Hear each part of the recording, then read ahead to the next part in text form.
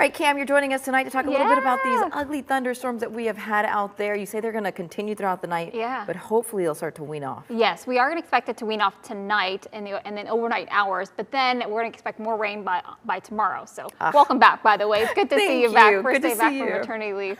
Well, you missed out on a pretty crazy week this week, Luana, but we are taking a look at our first warning radar, and we are tracking some gusty thunderstorms out there, especially coming out of Osceola County. It's this line that's right over Kenansville and Yeehaw Junction that's pushing off towards the east-northeast. So folks in Palm Bay, you'll be dealing with this in the next 30 minutes. Gusty rain and thunderstorms there. We're also seeing the rain and thunderstorms over Satellite Beach and Melbourne this afternoon. Notice this skinny green line that's coming out of this thunderstorm. This is another outflow boundary, and this will collide with another boundary layer, and that's going to enhance more showers and thunderstorms as we go through the evening. So we're talking about quite a bit of activity here as we go through the rest of your evening and through tonight. Seeing some winds of around 30 miles per hour with some of these thunderstorms moving through there in Osceola and Brevard County. Showers quickly moving offshore here off east of Mims.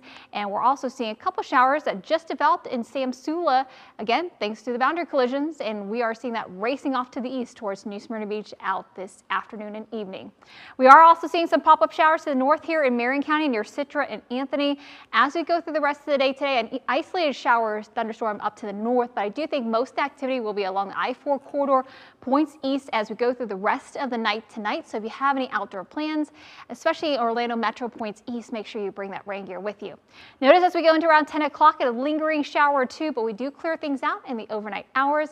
And temperatures right now, it got pretty hot today. Hit 92 in Orlando. We're currently at 90 in Orlando, 83 in Sanford, and right now 91 in St. Cloud. So temperatures still quite steamy out. If you're heading out to Orlando Pride game tonight, we are expecting mostly cloudy skies at the game start, but by 10 o'clock a spot shower can't be ruled out.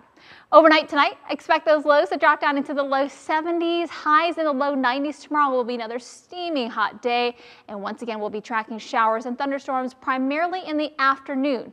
I think the morning time frame actually looks to be okay, but once we get past lunchtime, we'll start to see those showers beginning to pop up with that daytime heating, and then showers and thunderstorms across the area around 5 to 6 o'clock.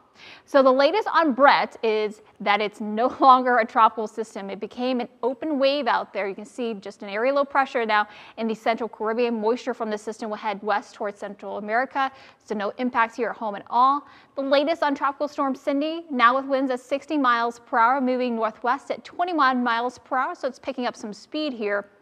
It is still going to expect to move to the west-northwest and gradually weaken as it moves towards the central and western Atlantic there as it interacts with quite a bit of wind shear. So neither of these systems, especially Brett's falling apart, or Cindy, will have any impacts here to us at home. So one more soggy day in the forecast, and then look at that. Next week, we start to actually usher in some drier air, around a 30% rain coverage on Monday, higher rain coverage Tuesday, Wednesday, and look at that late week. Low rain chances with highs in the mid-90s.